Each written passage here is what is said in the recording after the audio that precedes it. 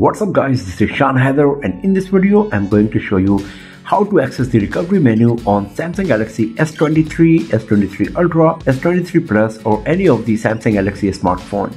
So here we go.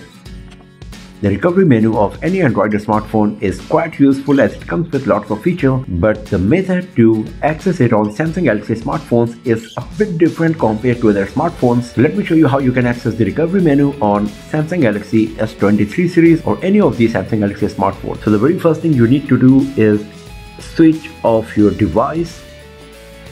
Once your Samsung Galaxy S23 or whatever Samsung Galaxy smartphone you got is switched off, you need to connect it with your laptop using the USB Type-C port provided, and at that very moment you need to press the volume up and power key together even before the device starts charging.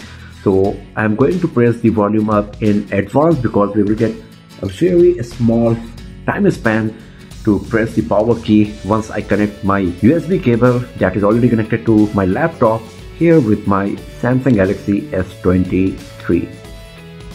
Keep pressing the keys until the powered by Knox logo appears. Now I can move my finger from the power key, but keep pressing volume up, and now I can remove the USB cable, and as you can see we are inside the recovery menu of my Samsung Galaxy S23, and as you can see that it comes with lots of options and features that you can use depending on your needs.